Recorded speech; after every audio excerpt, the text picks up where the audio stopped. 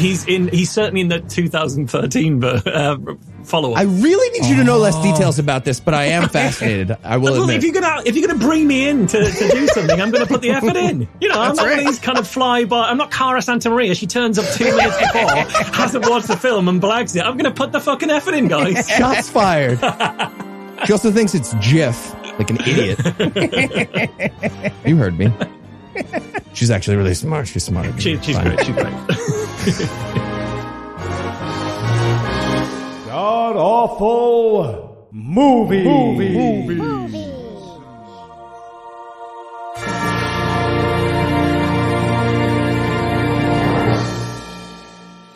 Welcome back to God Awful Movies, where each week we watch another terrible movie so you don't have to. I'm your host, Heath Enright, and I'm joined by the beautiful and talented Eli Bosnick. Eli, how's it going? I'm amazing, Heath. How are you? I'm pretty good. Glad to hear you're amazing. Wasn't expecting that. You weren't? No. Did you watch this week's movie? I enjoyed it. Yes, I did. Yes, I really, really did. Unabashedly enjoyed this. Super kidda. Okay, we also have seasoned veteran masochist who is also beautiful and talented, Michael Marshall. Marsh, welcome back. Oh, well, normally I would say, it's great to be back. And normally I would be lying. But this time I'm actually telling the truth. Thank you so much for having me on this show and exposing me to this particular thing. This was a joy. This was an absolute joy. All right, Marsh, let's get right into it. What are we going to be breaking down today? We watched Super Kid Academy, The Intruder. It was an absolute joy. It was the story of a bunch of Christian kids with the superpower of asynchronous swaying, I think, pushing back against the evils of network broadcasting. That's what we just watched. Yeah. They will dance. It's rough and delightful. They'll dance like they've never met each other before. And Eli, how bad was this movie? Well, if you love Barney the Dinosaur, but that coward never took the time to give MTV the thrashing it deserves, you will love this movie. And is there anything you'd like to nominate this one for being the best at being the worst at? Yes. Okay. Yes, there is absolutely. Please go. Lots. Marsh? I'm going to go with the best way to defeat evil, because we've got this big, evil, monopolistic media company that's broadcasting 24/7 all around the world on all of the channels, horrible stuff. And the way to defeat that is to cut in every now and again on like one channel and do a song about who you are for 4 minutes and then stop again. And the thing is, if that's going to defeat all of evil, are they broadcasting that on all of the channels? Because if they're not, someone's going to go, it's those fucking kids again. Just switch over, see what's on the other side, Phil. No, their solution to supreme evil was like, we made a YouTube channel. You all have to please watch it. Don't do like any and of the subscribe, other stuff. Smash that button. All right, I'm going to go with best worst rapper. Strong disagree. So we are in a fight. Wow. Apparently we're in a fight. We're going to get to the details of this rapper, but just know there will be a rapper. And it's like, so, okay, imagine me rapping. Like, imagine if I was going to rap this whole episode. If I was like, riggedy, rap, going to rap this episode front to back. And when I say God awful, it's worse than what you just heard. It's so much worse than that. I don't know how Eli is going to defend this. But also a child at gunpoint. That's what you got to combine with it. And it becomes the best thing ever. Yeah. Right. And also bear in mind, Heath, the way you're describing it, that sounds terrible. But listeners, picture Heath doing all of that in a sideways cap with a CD on a string around his neck. Suddenly amazing. Absolutely amazing. Yeah, exactly. All right. Exactly. Everyone wants that shirt. No, that's a good point. I will sell you that shirt. Add that CD. And see, I was going to go with best worst choreography, but then it struck me as we were sitting here that I needed to talk about the fact that Kelly Copeland can't speak the English language. So I'm going to go with best worst pronunciation. So little background here. The namesake of the show, as well as its like writer, producer, director, is Kenneth Copeland's daughter. Kenneth Copeland being the famous spit on my hand to cure COVID, public airplanes are jet tubes full of demons thing, a crazy person. He's also worth almost $1 billion. So when his daughter was like, Dirty, I want a TV show. He made her this television show. The problem is, What did she say? she appears to have a mouthful of big league chew. Yeah, hard to say what she At said. all times, there is no part of the South that accent is from, and it is fantastic. Alabama actually has a big league chew accent. That's Oh, most people there you don't know go. that. There you go. They give it to you at birth. The doctor like spanks you and then puts the dip in your mouth. Yeah. Okay. Yeah, I thought it sounded like she'd made a deal with the devil where she gets her own TV show, but in return, every single word she says has to have a Y in it somewhere. All right. Well, you've got some idea of what we're about to talk about. We're going to take a quick break, and then we'll be back to tell you all about Super Kid Academy, The Intruder. Super Kid Academy. That's right. We were more on the beat than they ever were. Than in the that kids show. were. Yep. Okay. How about now? Nope. Higher. Got to be higher. Ah, dang. Oh, hey guys, what are you doing? Sorry, we're building a shield around our computer so nobody can see what we're doing. Yeah, so all our website stuff is completely secret no matter what. Guys, if you want to protect your privacy online, why don't you try IPVanish? What's IPVanish? IPVanish is a virtual private network, a VPN for short. A VPN is a super important tool that helps you safely browse the internet. You can use a VPN on your computers, your tablets, your phones, even things like your Fire Stick when you're streaming media. And when you use a VPN, all your data is encrypted. What you're reading, what you're searching, what you're watching, whatever it is that you're doing. Okay, so no need to build a giant wall around your computer. Is that what you're saying?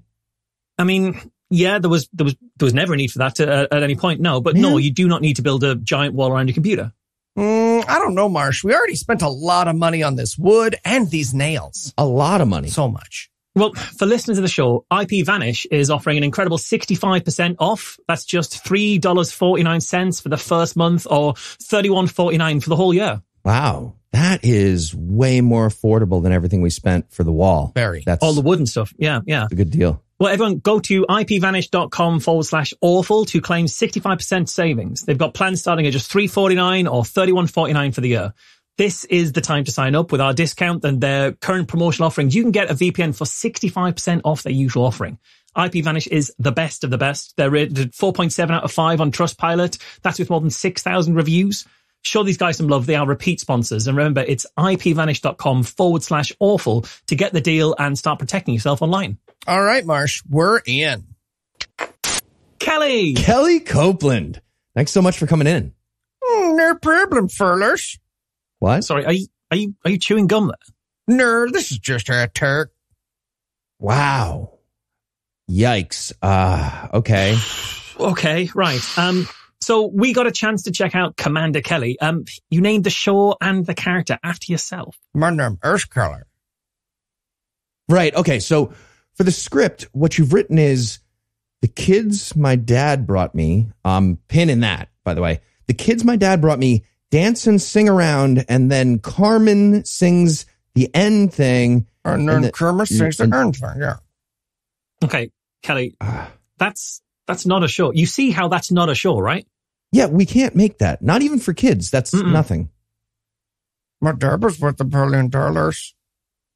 So we'll start filming I'll on call Monday. Carmen's agent right now. Nice. I'm pretty sure that's just Carmen. Yeah, probably just Carmen. $1 billion. We're totally in. What? $1 Well, billion. wow.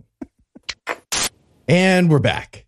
And we're going to open up on a team of, I believe, flight attendant children breaking into a house, into a bedroom where an adult is asleep in the bed. It's uncomfortable. I was really hoping this was like the Christian version of Don't Wake Daddy. Jesus sits up out of bed. They all have to go back to the start. And I did have a music note at this point, which is I'm going to have to jump over some 8-bit snakes in this 2D dungeon. Yeah. And so we learned that they found what's called the super translator in this bedroom, in the closet, but they're looking at the door of the closet, which is closed, and they're like, look, the super translator, which is, Yeah. we're looking at a door, but okay, so they found some like magical thing. Yeah, I'm very bothered by this whole super translator thing, which we will find later out is a way of getting from one place to another. So it's a transporter or a teleporter, but no, they keep calling it a translator. But the other thing I'm really bothered about as they talk about this, these various different kids, is all of them can't get their lines out. They garble their words so much that I need a fucking super translator just to understand what's going on. Yeah, they go into the closet, come back out, and they're in subtitles. Okay, this is much easier. This is better. This is much better, yeah. It's also very weird because, like, this show, this is the first episode. It starts incredibly jargon heavy, but like 3 minutes from now, they're going to introduce all of this stuff. There's no reason for them to fucking the first 10 pages of Dune this thing. But for some reason, they're like, let's use the super translator to fight the NME. Have you got the laser disc? 4672. Right. I thought you'd sent me the wrong YouTube link. I thought you sent me one that wasn't like, that didn't have the start on it. That was just like, oh, this is called up. I looked for another copy. Yeah, all of my notes are just, Heath, are you sure this is the first episode? Because I have no fucking idea what's happening right now. It's a cold open, like Marsh said. It's very exciting. We don't know exactly. It's going to be revealed to us. It's very good writing. Yeah. So they make it through the door, but as they do, the robot, yeah, they have a robot, trips, and that wakes up the person whose room it is, and it's Carmen. It's Christian singer, songwriter, Carmen. Carmen, the musical artist. So I have questions about the guy who has a magical closet that attracts children to his bedroom. We'll let that go, I guess. Yes. It's Carmen here. And he's wearing a Yankees jersey, and I didn't like what happened to me in this moment. I was like, go Yankees. Okay, don't get roped in. You're getting roped in. The fact that he's walking up like that, I really want to wake him up with like a stonking erection as well, because it's the middle of the night. Oh, God. Just excited about the Yankees. And as you say, he's got this weird space warp in his bedroom cupboard. And I thought the rich guy had a portal in his closet that attracted children to it. Would have been a way more convincing defense of Jeffrey Epstein than the one Lawrence Krauss chose to go with. Jesus Christ. Yep. Yeah, definitely. Yeah. So Carmen follows the children into the magical closet. It's not a good start to a movie. That's what happens now. Yeah. And then a bad guy also comes in, and we know this is a bad guy because he walks bad guyishly. Yeah. I thought they'd been chased by a mime. That's how over the top he is at all points. Well, yeah, visually that's what we're looking at. We do know he's a bad guy though, because he's wearing a uniform that says NME on it, which like enemy, but the letters NME. I've got a confession to make at this point, which is I did not get that NME sounded like enemy until about halfway through this. And in my defense, that's because NME in England is the New Musical Express, a very long-running indie magazine. So I was like, why is the guy from the NME, are these kids in an up-and-coming post-punk band from the 90s and he's trying to get an interview? Is that what's happening here? And they're running from the NME? So much better. Yeah. That's disappointing. It wasn't that. Like one of these kids is going to carve Sirius on his arm with a blade to prove how really into post-punk they are. Yeah, so he's going to report back to his boss. This is Major Dread. And Major Dread looks like... Dom DeLuise in a cape? I was going to say me during quarantine, but I like yours better. Okay. Also a swimming cap. I don't know why he has a swimming cap. Yep. A lot of the costumes in this one are very... can we use the box of costumes from the church play from last week? Yeah, I agree, because I don't think this was a swimming cap. What it looked like for me was because he had a cloak on as well, and it looked like he'd fallen asleep during a hair treatment at the salon, because he had his little cap on to keep the dye in, he had the cloak over his clothes. He was sleeping in front of his camera when the bad guy called him. So does this guy just sleep in front of his camera all the time? Is that where he is at all points? And when the guy called him, what I really wanted as well to be like, hey, bad guy, no, sorry, you're on mute. No, you've got to click join with computer audio. Right, go down to audio settings. There's a little up arrow next to the microphone. I'm not a cat. I'm here in real life. I'm not a cat. I'm Major Dread. I'm not a cat. I don't know what's happening. But yeah, Major Dread, he's like, yeah, follow those kids. And I just wanted to throw this out. He's like, follow them and destroy their show, or I'll kill you. And I feel like the threat wasn't necessary. You know, he's already doing the job, Major Dread. Carrot and stick, dude. Carrot and stick. Okay, but that henchman guy was literally making the jerk-off motion while he was getting this speech from Major He was Dredd doing that, in that's true. this Yeah. children's movie, to be clear. So he hangs up on his hench person, and now Major Dredd is going to do a little monologue to himself. This is where we learn that they pirate the broadcasts of NME with hope and love. And then he scares himself by saying the words hope and love. Yeah. And it's like, so the bad guy's agenda is stopping broadcast piracy. So the good guys are basically like Pirate Bay or something. Yeah. It's like, home Christian broadcasting is killing the evil villain industry and it's illegal. Exactly. Yep. But this guy represents the evil, atheist, anti-pirating thing, whatever. Big, not pirates. And we, by the way, are not going to get an explanation of that until right now in the movie. Right now, we're going to get some narration. Like the narrator was asleep at his desk and he was like, oh shit, sorry. All the world's networks were taken over by NME. You're absolutely right, because I think he was asleep, because the narrator comes in with, it seems like years now since the bad thing happened. It's like, you're the narrator. You're the omniscient narrator. Be more specific. It seems like years now. Could you not have just told us how long it's actually been? Yeah. Oh, it's been a fuckload of time since the bad guys took over. Right. And to be clear, they're saying American Christians in 1992 just couldn't get their message out. It was very difficult for them. Yeah, they couldn't, because obviously the world, has this big, scary, evil NME broadcasting corporation. And first of all, can you imagine a world where all the broadcast networks are owned by a handful of giant monopolistic media conglomerates? That is a terrifying idea. But we find out that NME is a secret acronym for Notoriously Malicious Enterprises. And there's a lot to say about that. Because one, it's not that secret an acronym. You just told us what it is. So if you know, clearly lots of people know.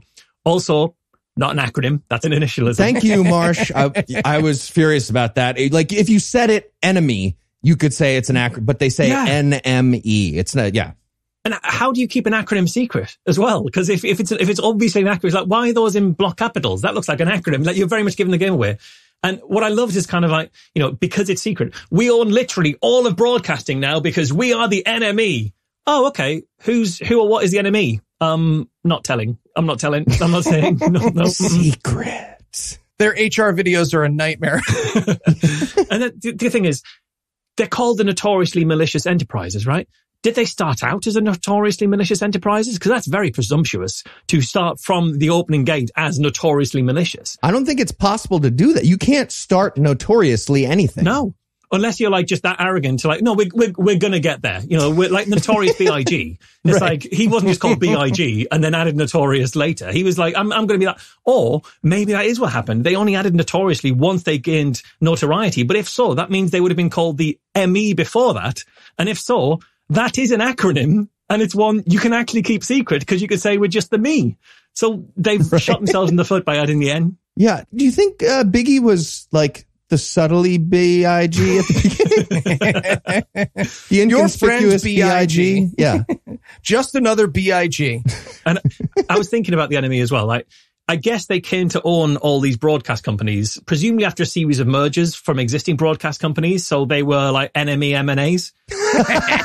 And then eventually, once they'd done enough mergers and acquisitions, they'd have formed a multinational enterprise or an NME M&E M&As. So, thought through this so hard.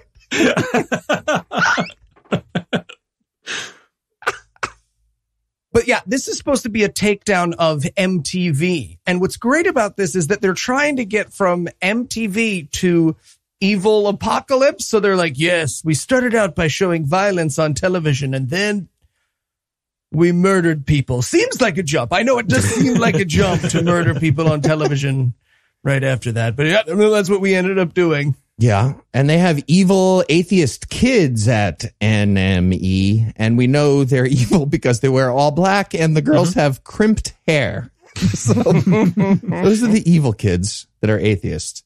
Are all of their broadcast shows exclusively filled with kids? Because if so, and that's all of broadcasting in this universe, that means in this universe, 9/11 was announced by children. Adorable. And created by children, right? Made up by children.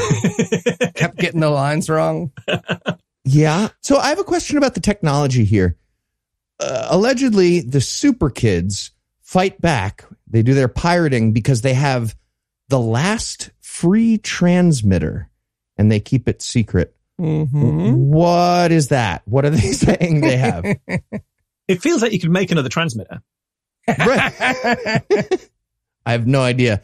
But there's one, it's like there's like a VCR and there's one left that they have and they pirate with that, apparently. Right. At least they use it for entirely productive means and not just for a glorified vanity project, as we'll see what they actually do. For Kenneth Copeland's daughter. Yeah, exactly. There's a lovely line in this as well, where it says, the organization used entertainment as a disguise to expand its reach, says this Christian movie. And then the next line is, they attempt to control the world with a message of fear and evil, says this Christian movie. Yeah. So now it's time to actually meet the squad. We're going to get our first words from Commander Kelly in this scene. And I'm just going to go ahead and say it. I know I hinted at this at the beginning. I don't know where Kelly Copeland's accent is from, but it's definitely from a time and a place when English had not fully been mastered. This was like early. It's from Big League Chew, Alabama. Yeah. Yep. And this is also where we're going to meet the kids. Yeah, she says, we interrupt this for a mix of hope. Although she actually says, we're interrupted for a mix of hope. Well, actually, what she says, right, is we are interrupting this regularly disgusting program with a message of hope. And I thought, isn't that the ad copy most of your advertisers really want you guys to use?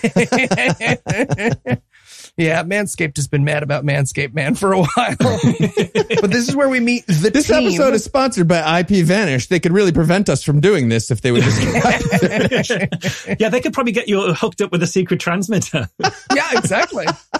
Got a bunch of those. I mean, if a transmitter is transmitting secretly, it is going against the purpose of transmitting. It's like we're transmitting, but nobody can hear or tell that we're transmitting. This block of wood is a super secret transmitter. Not even I can pick it up.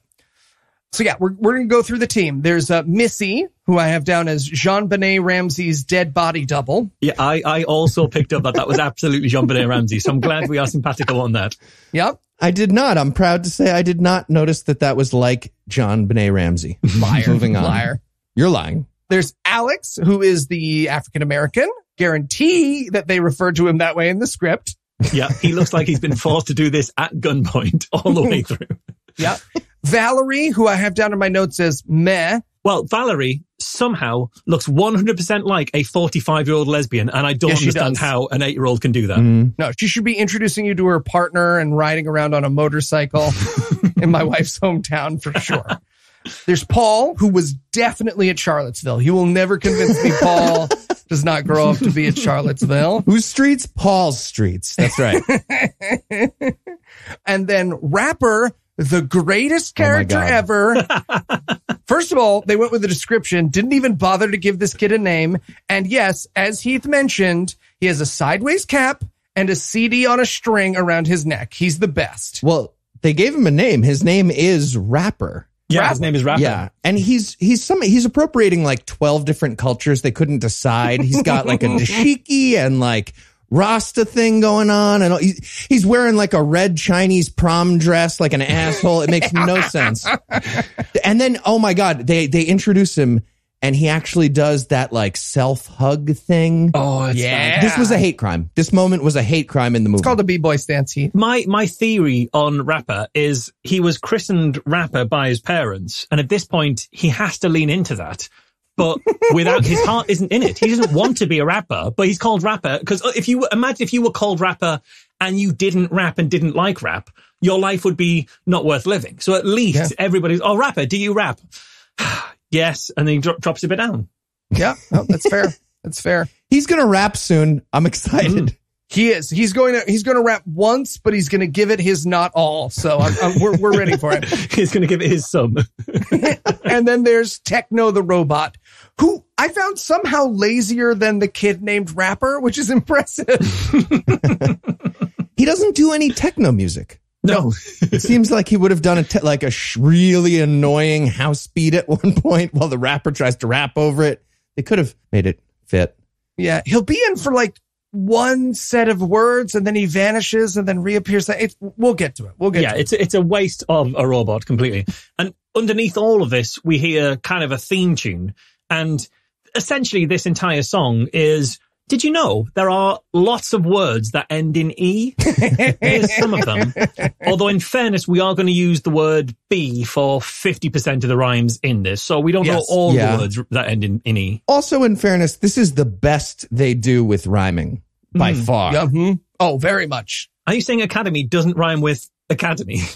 Okay, it's not A equals A. Yes, Marsh. I'm not. They rhyme tautologically. That's true. So now we cut to the headquarters and the Blue Squad, that's our team, is turning in the footage that they have, again, quote from the movie, about gang activity, which I'm going to go ahead and say is a little intense for a kid's television program. Gang activity in Center City. Yeah. Turns out it was actually a hoax by Antifa is what we're learning here. It's so weird that we don't see any of this footage. We don't know anything about their mission. It's just kind of like, oh, here's the tape, by the way. Cheers. And then Kelly's just like, yeah, that's fine. That's fine. That'll be a perfectly fine way to start this scene. Why not? Also, did they have a dig on the guardian angels here at one point? No, I think it was the opposite. I thought it was like, oh, the gang activity was actually started by the evil gang and then framed on the guardian angels, so it wasn't the guardian angels' fault.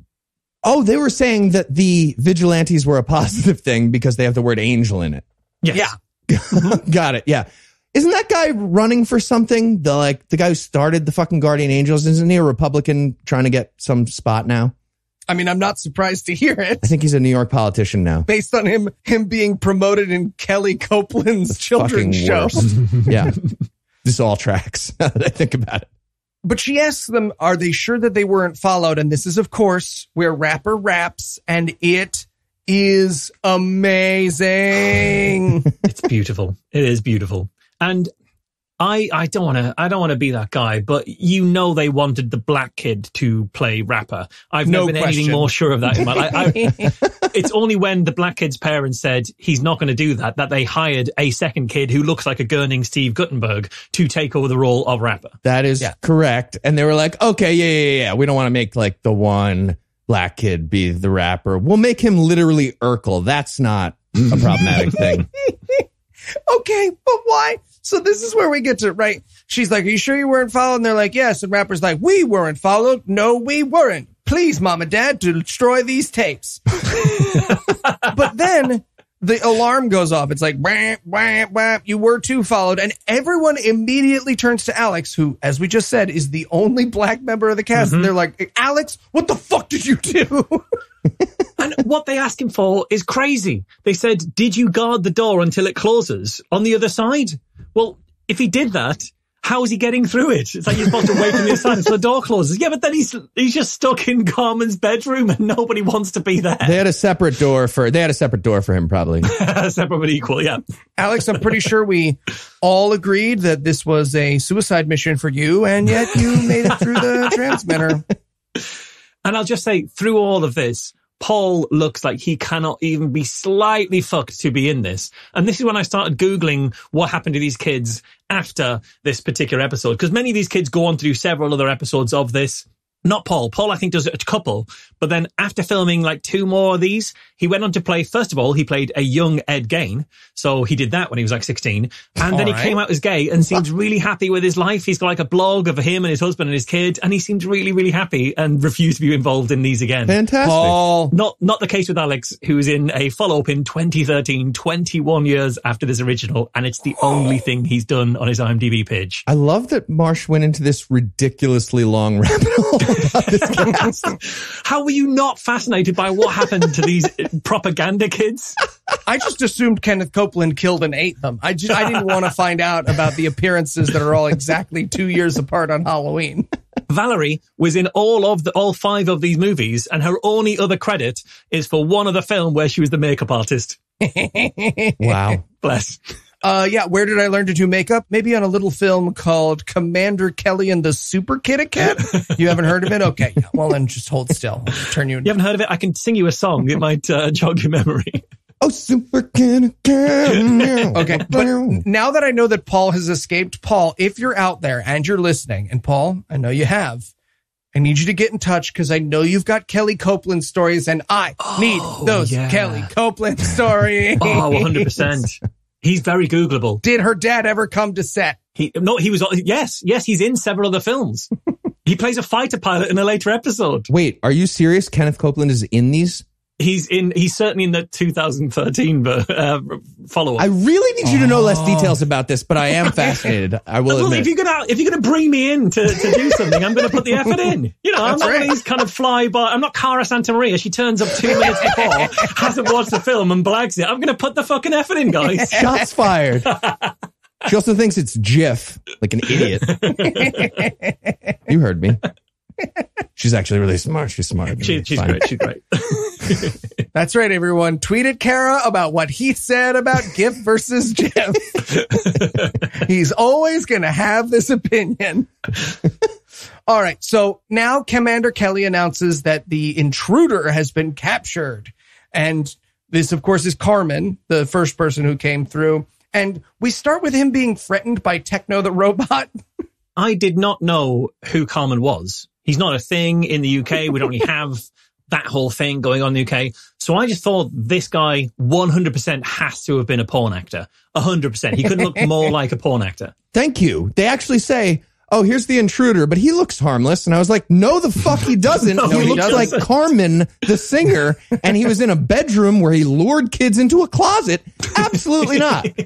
Opposite of harmless. Mm. So we have a little not at all funny banter about Techno is like, hey, one false move and all. And Carmen's like, what? And he's like, I don't know. I just wanted to say that. And he's like, why are you in the show? And he's like, just shut the fuck up. Why are you in the show, Carmen?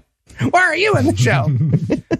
But yeah, this is where Commander Kelly introduces all the kids. I just want to say this for the record. Missy definitely turns on the flirt when she meets Carmen. It is very uncomfortable. She's like 7 years old. Absolutely. Yeah, 100%. And then I just have to point this out. Even though Techno has already been introduced, after she introduces the kid, Techno insists on being introduced again. Like he's on the fucking C segment of the Scathing Atheist. And this is where Alex is explaining how Carmen got there. And he says, you were transported, or rather translated to another place. It's like, no, not rather. You were good with transported. You ruined it with translated. Corrected yourselves and then you ruined it again. Yeah. Right. And then he replies to that, like in the Bible? And I wrote in my notes, nope, not at all like the Bible. You've read the Bible. Is this related to anything in the Bible? They're quite certain it is, but no, absolutely it is not. No. Yeah, it says like Enid in Genesis. I could find absolutely nothing about this. Was it Enid or Enoch? I thought it was Enoch. It was probably Genesis. Enoch. Yeah, exactly. Regardless, it doesn't help. That doesn't make it better. He wasn't translated anywhere through a country singer's closet. So yeah, no. I feel like I would have remembered a teleporter in Genesis. Right. So Carmen says, oh, you mean like in the Bible? And then Commander Kelly is like, yeah, well, we actually call that the manual. But yes, this is just like in the Bible. And I really wanted to see these kids using the Bible as a manual for stuff. Yeah. Just like trying to draw circles that don't quite make it all the way around and shit. They knock out Alex, start a timer for 48 hours. Don't worry, we have a manual. Didn't think of that example, but there you go. Yep, that's another one. So he's like, so tell me what this place is all about. And they're like, okay, sit down and we'll show you. And he's like, okay, I will. Because they don't know who has the last line before the musical number. So they just keep doing intro lines for it. Okay, we will sing. Da da da da da da. I say da da da da da da da da. Okay, now it's going back down. 5, 6, 7, 8. But we don't go to the music number immediately. We smash cut to a kid getting shot in the neck. Which What is whoa, the where'd that fuck come was from? this? Yeah. So we find out, not right away though. Yes, Marsh, I was shocked by this.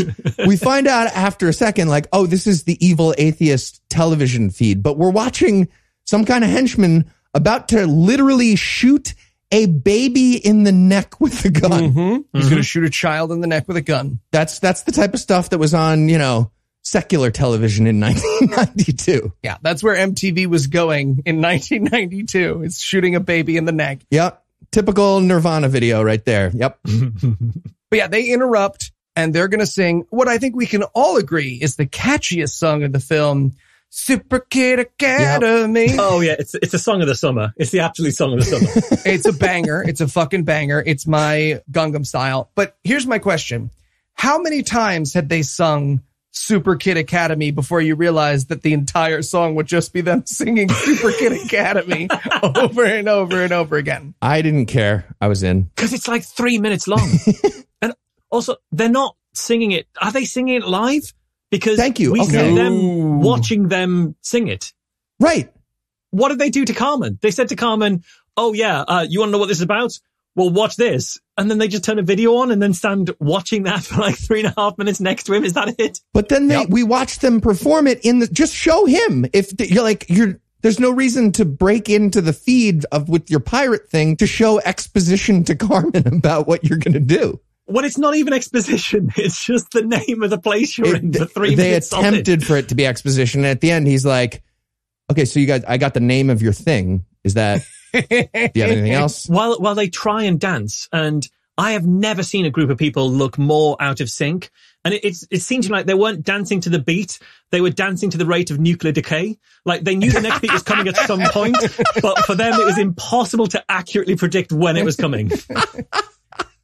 Oh, the dancing here is only explained by the fact that they got there on the day and Kelly Copeland was like, and you all learned the dance moves that I mailed to your houses? And they were like, what? And she was like, I mailed them to your house. And they were just like, fuck, fake it, fake it, fake it. A group of relatively talented children faking their way through a dance they're making up on the spot is the only description for what these children are about to do. Oh, God, absolutely. Because they keep singing about how they're training to fight off the enemy. And I can only assume the enemy is rhythm. Yeah, I wrote in my notes, Beachbody classes are better dances than this. Ooh, but they did nail the acronym there. It was an acronym for a second in that moment in the song and not an initialism. So good job, guys. 1 point. Well, we're going to give them 1 point. I mean, I hadn't realized at this point that enemy was enemy, so I did not pick up on that still. I'll let you know when it clicks.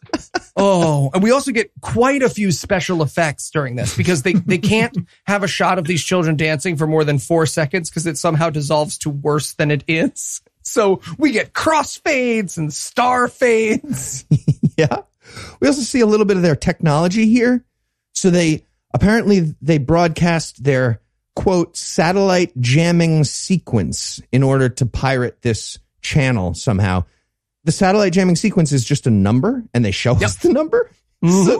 So they're broadcasting their secret number that tells everybody how they're getting into this feed. And the idea behind the technology is you shoot your camera feed at a satellite and then you have to type in the correct 6-digit number, and they did. Yeah, it's Wonder Woman 1987 technology. Hacking. The thing about how they do that kind of hacking as well, this led me to a revelation because in the background you've got loads of other kids doing the hacking, and I thought those kids didn't pass the audition to be these kids, which means these kids were better than those kids. How bad were those kids? Because the ones we're seeing can't deliver a line. We can't understand a word they fucking say. They're off rhythm. They don't do anything. The kids in the background have got to have been pretty special in those auditions. I want those audition tips. I want to see the evil atheist kids doing their music videos. Yeah. Yeah. What happened to that? These are the questions. I guess we did see the shooting in the neck thing. It's mostly shooting in the neck base. It's mostly shooting in the neck base. I guess that's what's happening. Some solid dancing. And I think I'm going to need a few minutes to make my TikTok dance move for Megan Thee Stallion's new song based on the moves I just learned from this movie. So we're going to take a quick break and then we'll be back with more Super Kid Academy, The Intruder. Oh, ow, man. Oh, Heath, that is what's the matter? Yeah, my arm is really bothering me. Oh, God, yeah, I can see that. Why don't you go and see a doctor? I'm not sure I'm a doctor guy. What? I don't think so. That's silly. Come on. Hey, podcast listener. Has this ever happened to you? Probably not, because most people go to the doctor when they need a doctor. But how many times have you heard this? Oh, Heath, you seem really down lately. Yeah. Have you considered going to therapy? Nah, not really sure I'm a therapy guy. Oh, okay. I mean, that sounds entirely reasonable to me. Cool. Therapy is a great way to deal with the stuff that's interfering with your happiness or preventing you from achieving your goals. There's no shame in getting therapy. In fact, Taking care of your mental health isn't selfish. It's a responsible way to take care of your brain and the people you love, just like going to the regular doctor. Okay, maybe I can just treat my elbow myself. Figure. Yeah, I don't think you can. And thanks to this week's sponsor, BetterHelp, you can get professional counseling done securely online. BetterHelp will assess your needs and match you with your own licensed professional therapist. The service is available for clients worldwide, and there's a broad range of expertise available, which might not be locally available in many areas. So if you need a therapist who's LGBTQ friendly, secular, or sex and sex work positive, they can help you find someone. You know what? I think I just need puppy pictures. If people send me puppy pictures, my elbow's going to be fine at that point. Really? Yeah, definitely. Plus, BetterHelp is committed to facilitating great therapeutic matches, so they make it easy and free to change counselors if needed. No awkward therapist breakups, just the care you need when you need it. It's more affordable than traditional offline counseling, and financial aid is available. It's fine. I'm going to be fine. It's just a lot of stress at work. Once things slow down at work, my elbow is going to be great. You think your work is making your elbow swell up like that? Yes. So visit betterhelp.com/awful. That's better, HELP, and join over 1 million people who have taken care of their mental health with the help of an experienced professional. This podcast is sponsored by BetterHelp, and our listeners get 10% off their first month at betterhelp.com/awful. BetterHelp, because therapy really is for everyone. You know what? I think I'm going to take a walk. Nice, refreshing walk. That's going to just clear my elbow right up. Okay. So you're telling me you've created an interdimensional base to promote Christianity using a pirated signal against a murderous, tyrannical TV network that dominates all forms of media. We're sure do. And you use teams of children who sometimes have an Android assistant, but sometimes not. They gather intel on the evil TV network. Mission accomplished. And through the grace of God, creator of the universe, I, Carmen, have been teleported here to help you with your mission. Pursued. And the way I can help is sing a song. Sure. Okay, I guess I'm in. I forgot my glasses. Shut the fuck up, Alex. Shut the fuck up. Yeah, fuck you, Alex. And we're back.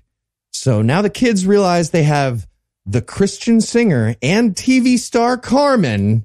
Well, okay, sorry, not Carmen. They have Mario. His name is Mario. Okay. They have renamed Carmen Mario. They might as well rename him Bobbity Boopity Pizza. Well, this is the thing, because I did not know who Carmen was, remember? And I was just thinking, oh yeah, he just looks like a porn actor. And when Rapper, the kid, said, I've seen this guy before, he said, you look familiar. And I wrote in my notes, are you a plumber? Are you here to fix the pipes? And then the next line was, I know who you are, you're Mario. Yep. It's all coming together. Yeah. When they all recognized him, I wanted to be like, oh, please tell me he got caught blowing someone in a bathroom like George Michael. Please, please, please. Yeah. And by the way, to follow that up, he says, yeah, I was a famous actor and then I heard about a man. And I was like, okay, my theory is coming true. I get where this is going. A simple carpenter. Well, I had that because he said, I heard about a man who offered eternal life. And I wrote, please tell me Mario sold his soul to Satan. Anyway, so I had to go to this crossroads in Clarksdale, Mississippi. And there was a guy, he had a dog. Right. But the point is that he found Jesus and it made his music have meaning. And then the whole world turned against him because he became a Christian. Why? It's your movie every time. There's not yet been a single Christian film, nay, a single Christian sentence where they haven't accidentally said, and yeah, once you find Jesus, pretty much the only people who want to hear from you are Christians. Okay, but Carmen literally got rich by doing specifically Christian music. That's his story. He had to lie about his own career for this movie. Yeah, but instead it's like, and then they took my program off the air, and it's like the bar for what constitutes Christian persecution has not changed in 20 years. Oh, they took my program off the air. I am therefore persecuted. They also burned his house down, apparently. Okay, no, that sounds more like persecution in fairness. That does sound a bit more persecuting. That was a weird escalation. He was like, yeah, no, they canceled my television program and killed my whole family in a fire. You know, it's a 1, 2, 3 step process. And we also learned that they burned his house down and then they threatened him. They were like, hey, remember when we burned your house down? Don't be Christian anymore. Something bad will happen to you. Like burning my next house down? I feel like you guys escalated really fast before you did the threat. That would have been... Shit, we feel like we kind of blew our load with burning your house down. And I'm going to point out, this is the moment in the movie that I realized NME sounds like enemy. So this is where we are. This is where we are. It's very good writing. It's subtle. You don't know what's happening. Slow burn. Slow burn. Hits you late. Eternal sunshine of the Christian movie watching mind. And then they all have to say mean things about NME for burning his house down. And they're all like, those razza-frazzin', rotten, tootin', mootin', bootin', no good nanny nookers. And Kelly, of course, is like, look, that sounds hard, but Jesus? Music number. I was like, come on, just do your fucking song. Stop doing the like, da-da-da-da-da. Just go do your song. I know you're going to do because she doesn't even say Jesus. She sounds, that sounds hard, but I think I can tell you what would help. And then she walks away and they go and stand in the middle of the floor and start their music number. And I thought, that is so weird if you think about that as a conversation. I know you're traumatized about the house burning down and your life going to shit, but anyway. Are you walking? Do you have a follow-up? I feel like you're just walking away in silence. All right. Well, Marsh, you're saying that like someone who hasn't had to extricate themselves from conversations at the bar at QED. So I don't know. Check your privilege, Marsh, because Heath and I have had to do that multiple times. At QED, I've got an earphone in that I can pretend is making noise at any point. Oh, sorry. I think I've got a thing I need to deal with. I'll be back around, but you guys have fun. I have to do a choreographed dance right now, but not here. Keith and I are going to come with earbuds that are very clearly not connected to something to the next QED. It's like, oh, sorry. Nope. Yeah, gotta go. Yeah, either that or you're going to come like Randy at the Popov meeting where you could take a radio receiver to see what's coming in from my ear. Like, he didn't get anything. I can play you the tapes right now. Roll it back, Johnny Carson. No, keep telling him your story. He's very interested. So yeah, it's time for another music number. And this one, my friends, this is a slow jam. And that's probably for the best because these kids are failing at swaying in unison for this particular number. Yeah. Rapper Kid, by the way, is furious. He doesn't have a rap solo and he just has to try to sway in unison with this slow jam and he's not liking it. No. They've all got different swaying strategies as well when they go to sit down, because like one of them like sits like on the side with the legs to the side, which is fine for swaying in one direction, but then you're swimming upstream to go the other way. And then Alex sits with crossed legs, but his legs are too low, which gives him nowhere to go when it comes to the sway, and he just barely moves by. There's very inexperienced swaying going on. Yeah, there's a lot. It's rough. It's definitely rough. The choreography here is so, I mean, I don't know much. I know that whoever choreographed this cried while they did it. They were like, God, this is my journey with Jesus. I am finally getting it out there on Kelly Copeland's vanity project. The world will know my dance. Carmen is holding back tears here. So maybe he did the choreography. I don't know. Yeah. Sorry, Mario, not Carmen. Mario, the character in this. Yeah, watching these 5 disinterested kids slowly spinning is really helping him. It's really sorting it out. I did enjoy that Techno the robot was part of the choreography. But he's just spinning in a circle in the background because that's all they could get this 1992 robot copy of the Nintendo robot to do. Yeah. Also, Missy has a dramatic solo during their dream ballet, and Commander Kelly practically side tackles her. She's like, this is my show, darn it. Get off the sturge. And for the rest of them, this is the most disinterested dance number I've seen. It's the Happy Hands Club from Napoleon Dynamite. That's what's going on here. Absolutely. Now, that said, Marsh, if you let us be on the main stage of QED in any of the upcoming years, we will end our segment with an exact recreation of this dance. I make that promise to you here and now.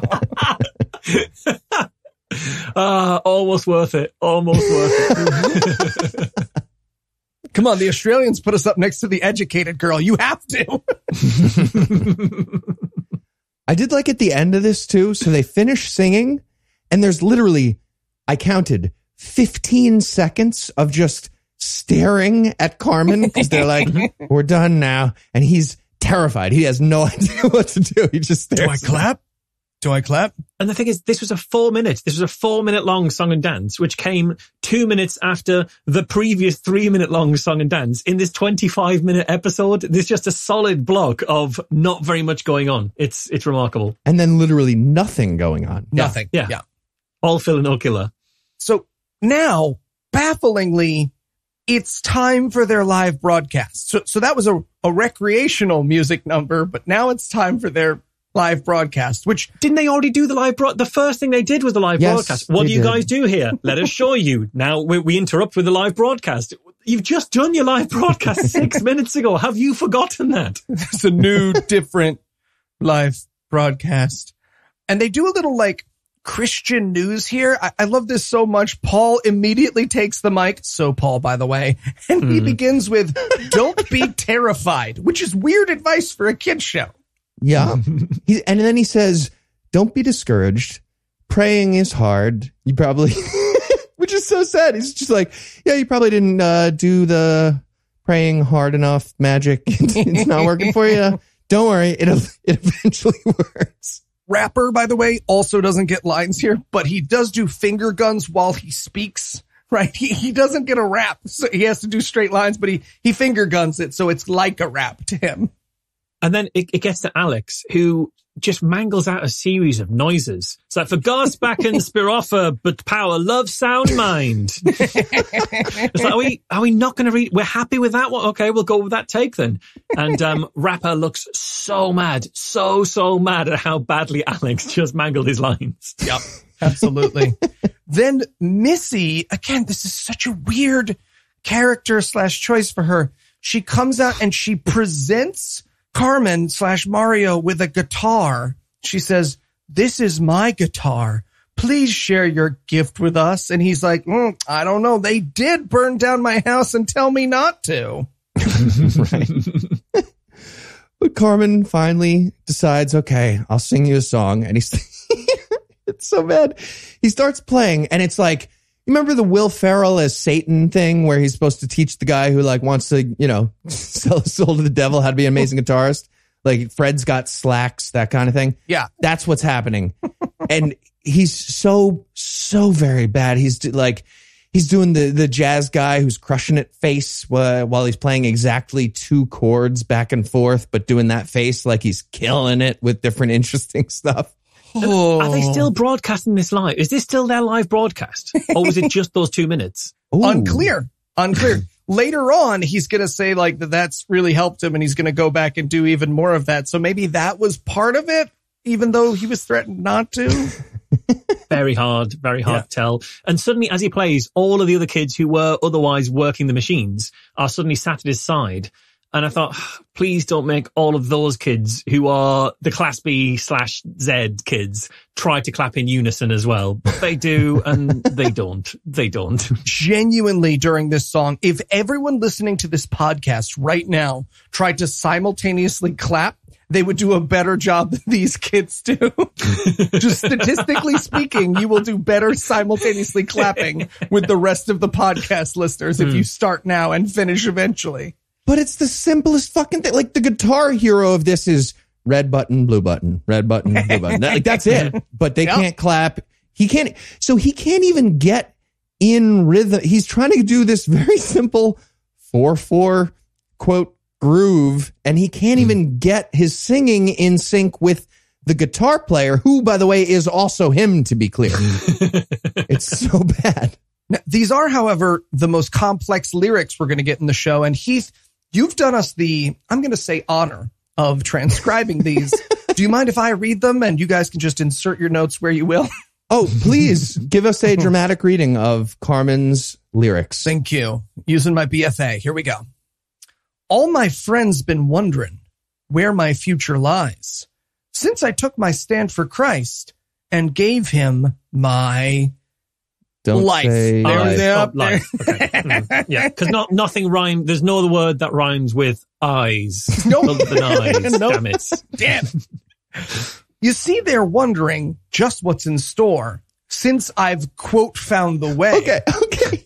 Quote, found the way. He's furious here about his friends who clearly used air quotes about his stupid fucking finding the way Christianity. And he wrote that into the song to be mad at. He can't even cover that with intonation. He's got to write the word court in there. Yeah. Found the way. Asshole is doing the jerk off gesture. That's what they did. That's when the Lord stirs up my soul. And I quite clearly say, Gonna it is start exactly a that is. song. And I quietly say. Literally that. Yes. Yeah. It's like old music hall stuff. Terrible. All right. You got a verse for us, Eli? oh yeah, here's the verse. I'm growing up to be born again, blood-washed, spirit-filled, testifying child of the King. Blood washed? Yup, that is one of these What things the doesn't belong. fuck did that mean? So is that washed in blood or you've had your blood washed? Like a kind of centrifugal thing, like taken out, spun, put back in. dialysis. Yeah. Yeah. Maybe it's dialysis. Maybe he's got kidney failure. We don't know. Could be a goop product we haven't heard of yet. He could have gotten the inside scoop on one. I'm going to praise him in the morning, through the afternoon, till night, and then I'll dream about witnessing. Sing to rhyme. He's so proud about rhyming king with any gerund. He went with witnessing. So stupid. Also, dreaming about witnessing is the dullest thing to be dreaming about. Surely that's not an active thing to be doing. It's just like being there, being around. And isn't witnessing just like telling people about Christ? Not even seeing, doing, being around Christ. It's just like, hey guys, did you know about the whole Christ thing? Yeah. Yep. Right. And he admits here he prays all the time, but he only sees Jesus when he's literally dreaming at night in his song. That's it. Yeah. He continues, I'm going to walk and talk and act like Jesus, though I may get feathered and tarred. Okay. First of all, the expression is tarred and feathered, right? Yep, absolutely. I'm pretty sure it goes the other way. So he better rhyme something with tarred here because that was don't worry. very important to him to end that line with tarred instead of feathered. Let's see how I'm very interested in him talking exactly like Jesus as well, because I don't know how he is on like languages from 2 millennia ago, but I'd love to see him have a crack at it. Yeah, just an Aramaic schizophrenic making people wash his feet. Exactly. In fairness, Aramaic schizophrenic would rhyme better than half of the words in his song. All right, here's that rhyme for you, Heath. You ready? All right, he's got to rhyme something with tarred. Let's see. For tarred. Here we go. The world may try and stop my mission, but I'll grow with opposition. 'Cause I'm an overcoming child of Bard. No, God. He rhymed tarred with God and switched around. Feathered and tarred had to be switched around so he could rhyme with God badly. Yeah. The only person who rhymes tarred with God is Kelly, who puts an R into all of her words. That's exactly what I was going to say. Very clearly, Kelly Copeland wrote that lyric for him. I'm overcoming child of God. All right. Back to the verse here. The expressions on their faces change every single time. You know, the looks they give me are priceless, but so's this Holy Ghost look on mine. Everybody makes fun of me. I hate their stupid faces. You know, like more anger about this into the song. You see, now God wants us to share the Lord, right? Isn't that our Christian task? Questions in a song. Never a great idea. No answer. Just a rhetorical question. Is it? Moving on. So when someone says, hey, what's happening, man? I say, brother, I thought you'd never ask. Ba-dum, ba-dum, bum, bum. Chorus. And then he does the chorus again. Yeah. Also, hey, what's happening, man, is a very generic opening gambit question for it. Like, it's the thing you say to someone when you first met them. So it's like, oh, I need to share my Christianness. But what they're saying is when you first met someone and they say, hey, how's it going? That's, oh, I'm so glad you asked me that. Here's a bit of Jesus, which is exactly what they do. No, see, this is why you don't ask questions. I can't think of a worse answer to how's it going than I thought you'd never ask. I would veto. I would be like, hey, whatever you're about to say, no. I'd say, I take it back. I don't care. Please. I don't know why I even asked. You have pamphlets on a stand on the street. I don't know why I would ever start asking you a question. That's me. That's on me. And then he ends his final chorus with, 'cause I'm a Bible totin', scripture quotin', sin defacing, devil chasing, chorus humming. Sin defacing? Yeah, guitar strumming. More present participle, all rhyme. Yes, we get it. Those all rhyme. Good job. Gospel preaching, soul preaching, overcoming child of God. Bing, king, ding, that's our Thing. He didn't go with thing yet. This thing's right out there. He finished the song and I just wrote in my notes, yeah, I'd have burned his house down too. But the thing is, his whole song is just so painfully, I don't care if you persecute me, I'll Christian anyway. But the thing is, no one's persecuting you Christians. Well, not in real life, in your fictional thing, you have your house burned down. But in real life, no one's persecuting you Christians. But also, you do care if they persecute you because you go out of your way to find anything you claim is persecution. Like you're working your ass off to find any example of persecution, to manufacture one. Yeah. Right. Like maybe write a song about Coptic Christians in Egypt. Maybe I'll listen to your persecution narrative. Go fuck yourself otherwise. Get out of here. All right. Well, I will need a few minutes to make my TikTok dance move for Carmen's amazing song that we just heard. So we're going to take a quick break and then we'll be back for the big finale of Super Kid Academy, The Intruder. All right, hi everyone, I'm Satan, Prince of Darkness, and I call together this meeting of Christianity's bad guys. Christianity bad guys, let's do this. I hate to start this meeting off on such a somber note, but I just gotta say it, guys, our membership standards have, they've slipped a bit. Really? Membership standards? I mean, look, back in the day, it was me and Baphomet, making witches, possessing children, that kind of stuff. Right. I mean, no offense, but like, the ACLU, what is that guy doing here? Well, I mean, he is very dedicated to the First Amendment. Dedicated to the First Amendment? I'm literally Satan. I mean, look at this. MTV is a member? What is an MTV? Oh, that's it's a music video television channel. Music video television is an enemy of Christianity. Yes. Well, some of the videos were pretty salacious, for the time. For their time? I literally convinced the Egyptians to boil babies in their mother's milk. I don't know how to... That's just weird bragging thing. For okay, look at this. At this week's meeting, we have another new member. I mean, at least he sounds dangerous, so can you tell me, what does this critical race theory guy do anyways? Yeah, he thinks we might want to think about history, but, through the lens of race. I fucking hate you guys. Okay, dude, the milk thing was weird. You're weird. It was a good... Gotta say that. It's a really weird thing. Strong goof. Boil in mother's... Wow. I mean, it sounds delicious. Thank you. Fair enough. Marsh. Is that poached? And we're back. And this is when the NME agent, who's apparently been just like hanging out in the hallway of this Super Kid Academy lair for the last hour, just like sitting there. Where's he been? I don't know, playing on his phone. He runs back into the show with a giant gun that, correct me if I'm wrong, it involves telephone technology. Yeah. There is a spirally telephone cord connected to it somehow. He has a pirate cannon. Yes, that's exactly what he has. Yeah, absolutely. It's very sort of Wile E. Coyote, the biggest gun you could possibly get. Bits come out of it. It's massive, massive, massive. And she is not bothered at all about being faced with this comically large gun. Okay, be honest. How many of you guys thought that Kelly was going to die for Jesus in this children's show? Oh, I wish.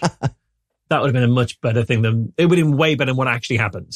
She would have died for a lie. We would have had a really good argument. Yeah. There's a really fantastic moment here, though, where she's like, you always have a choice. You always have a choice. And he's like, I have a gun. You're supposed to do what I say because I have a gun. Yes. But no, she explains that she's protected by the word of the Lord and the shield of faith. And I wrote in my notes, oh my God, if she gives this speech and he just shoots her in the face, this is my favorite movie. 100%. But the thing is, he's using a fear gun. I'm not scared of your fear gun.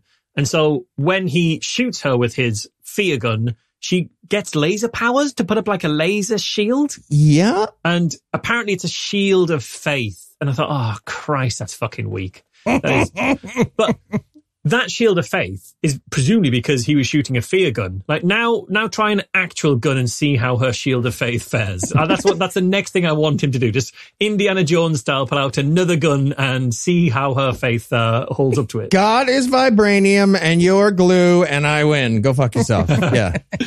He just kills her with the Captain America shield. So the henchman guy is like, fuck, my boss is going to kill me now. You gotta let me win this thing. And he kind of has a little breakdown, and he actually says, exact words, I was only following orders. Yes, he does. He absolutely does. And the thing is, like, he says that, and he says about how my boss is going to kill me, and she says, I should have known the head of the NME was behind this. It's like, yeah, well, I mean, you should have known that once he said, I'm from the NME, and was wearing a uniform saying NME. Those are the clues that mean that you should have definitely got that. Yes. Yeah. What did she think he was? An independent contractor for an NME? A rogue agent? Right. But her response is even crazier. She hears him say, I was only following orders. And she's like, yeah, that's a Nazi thing. But you know what? Actually, a great way to fix being a Nazi, say you're sorry to God right now, and you're all set. It's so good. He goes, I surrender. And she goes, I can't accept your surrender. But you know who can? I really wanted like the UN and the Nuremberg to come through the door. Yeah. But also he says, I accept God's terms of surrender. And that is a way more acute way of describing Christianity than I think this film intended. Yeah. Good religion. Yeah. She also gives him the Bible or the manual here. I wrote in my notes, here, have the Bible. It sucks ass. Sure does. We hear about Peter 1:3 here, which as it applies to this moment is, yeah, you can totally be a Nazi and then you can go to heaven by apologizing at the last second. So you're good. Yeah, then you're all good. Yep. God actually murdered his Jewish son to save eventual Nazis who feel bad later is the message here. Just to be clear. Mysterious ways and all that. And now we cut back to Carmen. He's saying his goodbyes to the children. Yeah, he thanks them for all that they did, but all they did was sing near him for cumulatively around 7 minutes. And all I can think is that they reminded him that not everyone can sing as well as he can, so he should probably get back out on the road because there's money to be made there. Yeah, I wrote in my notes, thank you for performing 2 musical numbers for me and then making me perform one for you, even though it may get me killed. And then he's going to leave. And I was like, okay, I really need Carmen to ask about the portal in his bedroom that kids went into. And apparently the movie heard me and he's like, quick thing, why the fuck did you guys have a portal in my bedroom? Makes me really look creepy, I got to say. And they don't have really an answer for that. They're just like, yeah, I went there. Well, no. Kelly explains that God's plan included burning down his old house and then him moving to a new temporary place with very extensive lace curtaining, by the way, and then having a series of interdimensional children break into that house, wake him when they accidentally drop their robot as they go through, and then for him to follow those children. That's God's plan. Fair. That is God's plan. Also, what Paul says is how they can't always know where the translator's going to be, and it happened to be in your closet. So what Paul is saying is that his involvement with the church meant he had no choice but to be in the closet, which is a very, very on point thing for Paul to be saying. Yes. It's a teaser for future shows. And then Carmen looks around and he's like, where's Missy? Which, by the way, very worrying based on their interaction so he's far. He's known them 11 minutes and where is that flirty 8-year-old blonde girl that I... Okay. Yeah. They have an answer. She comes back and she's like, boy, before you leave, please take my guitar, Carmen. I love your hair. Yeah. It's really creepy. It's so creepy. And he does. Look, this is one of the most common movie tropes in existence. Please, before you go, stranger, take object that is very near and dear to me. And then the hero is supposed to say, no, I couldn't do that. But Carmen's like, nice, free guitar. Yeah, absolutely. Because they point out that Missy, like, she wasn't there initially because, they say goodbyes are difficult for Missy, presumably even for men she's known for cumulatively 11 minutes. And I just wanted that to, first of all, I want that to be a super dark backstory that we dig into in future episodes. I really want to revisit that. But do we, in your extensive research, do we get that backstory? I've not seen the next episodes. I look forward to having to have to watch them. a little preparation, Marsh. I'd love you to. You know who to watch the other episodes? Kara puts in a lot of effort. Maria. I can only assume that goodbyes are really hard for her because every time she says goodbye to someone, they take a really precious item that belongs to her with her. And she's like, I must be like an orphan or something because we don't know where my parents are. Like, you can't keep taking things off me. That's what I think is actually happening. She gives away so much of her stuff that way. So now we cut back to Major Dread. He's going to do his "I'll get you next time" gadget monologue. But he appears on their screen. Yeah. To say, "Oh, revenge will be mine, super kids." But like, can he just appear on their monitors at any time? Because if so, one, he must know where they are. Or two, he is broadcasting that to literally everybody in the entire world on the off chance that they'll see it. Oh, sorry. I'm mad at a group of 11-year-olds. I'm going to interrupt our shooting in the neck child program so I can say, "Drat you, Commander Kelly." And there was a conversation. There was a conversation in that writer's room that was like, do we want to say drat, guys? It's just, I don't think that's the vibe of our show. Drat? The D? The D word. The D word they should have referred to it as. Yep. And we close on one more Bible verse here. We get Romans 8:37-38, which says, "For I am convinced that neither death nor life, neither angels nor demons, neither the present nor the future, nor any powers, neither height nor depth, nor anything else in all creation will be able to separate us from the love of God that is in Jesus Christ our Lord." Okay, fine. Like, so I get many questions. I get what they're trying to say, but I have at least one question. What was with the height or depth? Yep. How did height and depth get on that list? Apparently width can separate people from God's love, but height and depth, no? It's the kind of Tina Turner, "Ain't no mountain high enough, ain't no river low enough" kind of thing. Yeah. But there is a river wide enough. There is river wide enough, that's true. Width is even, Tina Turner goes one further than God on that respect. It's like, fuck, I'm across the river from God and there's like a sack of grain and then a fox. I don't know what to do here. I'm going to stay atheist because of this riddle. Yeah, there's grain, there's fox, there's Tina Turner. You can only take one of them across it because Tina Turner's going to eat that fox. You can't leave it with a fox. You got Ike Turner and Tina Turner. Okay, it's getting worse. It's getting worse. And a bag of cocaine. Oh, yeah. And then the alarm goes off, which means it's time for their next mission. Again, they say there is more gang activity. Why do they keep talking about gang activity in their children's show? Really wanted them to be like, "There's child trafficking. We have to go stop using the power of our 2 musical numbers." They also say to stay tuned to the word of God. Yeah, Bible. I zoned out. As the more they talk Bible, the more it was just grey noise to me.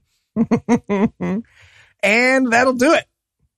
Yeah, apparently that's the end of it, except for everything that Marsh has extensively researched, which we will be doing. Except for the terrifying post-credit stories that only Marsh can provide. I cannot believe you guys did not go straight to IMDb when you see a gem like this. This is, I'm disappointed in you. You've learned nothing from like 300 episodes of this show.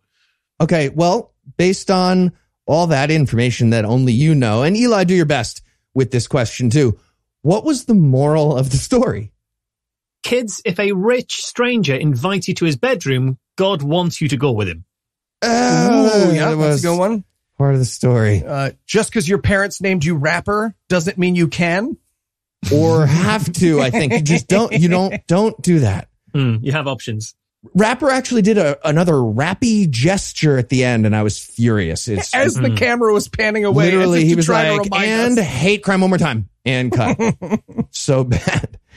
All right, well, that's going to do it for Super Kid Academy, The Intruder. But that's not going to do it for the episode just yet, because we found another terrible movie. So, Eli, what's on deck? We'll be watching Courageous. When a tragedy strikes close at home, 4 police officers struggle with their faith and their roles as husbands and fathers. Okay. Together, they make a decision that will change all of their lives. Are you reading from like IMDb, or are you actually just deciding what you know to be the plot? Or is just speaking from my heart? Eli's just doing a little slam poetry of his own that he wrote. All right. Well, with that to look forward to, we're going to bring episode 306 to a merciful close. Huge thanks to Marsh for joining us. Marsh, anything to announce? No, you can just, look in the normal places where you'd find me. Skeptic Mag, skeptic.org.uk. A lot of interesting stuff there. We'll see you all at QED in February, and just generally look for me around, basically. QED, February. For song. And of course, a big thanks to all the Patreon donors for all the generosity.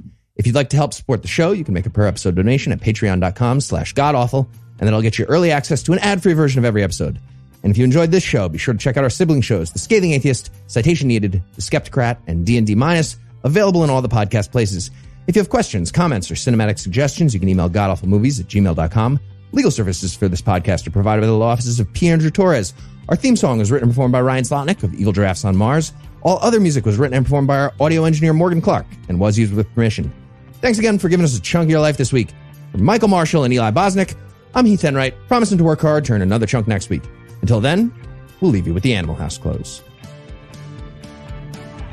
NME was bought out by Fox Corporation, and the super kids weirdly got a lot less worried about the influence of monopolistic media. Atheist Antifa shoots a baby in the neck. Went on to win a daytime NME. Commander Kelly needed her own private spaceship because public spaceships are tubes full of demons. Kenneth Copeland said that. Like, really?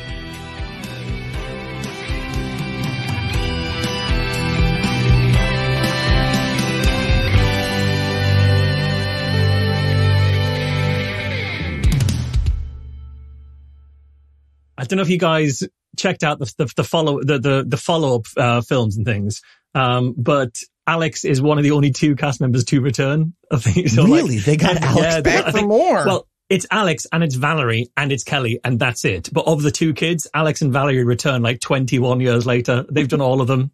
They didn't get back Rapper? No, Rapper didn't come back. He did the first 3.